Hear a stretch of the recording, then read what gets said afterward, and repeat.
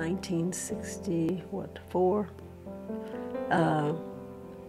I kept having visitors to my classroom, and I asked my principal, why am I having so many visitors? I'd have superintendents from different schools, and I'd have the superintendent of our school and the assistant superintendent, and sometimes I didn't know who was coming in my room. They would always say, just keep teaching, don't bother with us. And so I would just keep teaching, and the children were always well behaved, and we would go forth and all.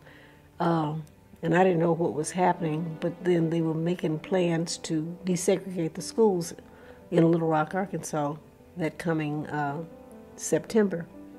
So I got a letter in August telling me that I would no longer be at Wrightsell Elementary School, which was predominantly black school, or they called it negro school at that time.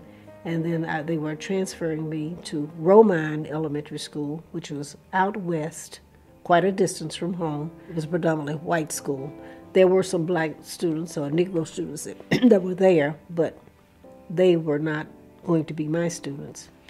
That summer, the principal of that school, along with the superintendent and other members of the board, met with all they assigned me to a fourth grade class. They had all the parents of the fourth grade students to come and have a meeting at the cafeteria.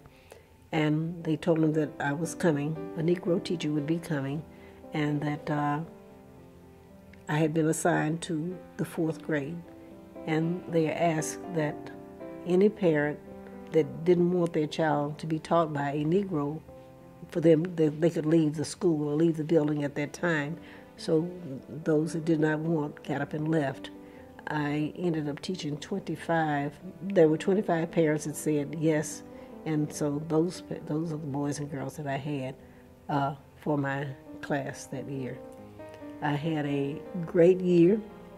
The children were really pleased and worked hard. They had an assignment one day about what do they like best about school, and over half of my letters that I got back was that I really liked my teacher, which made me feel good.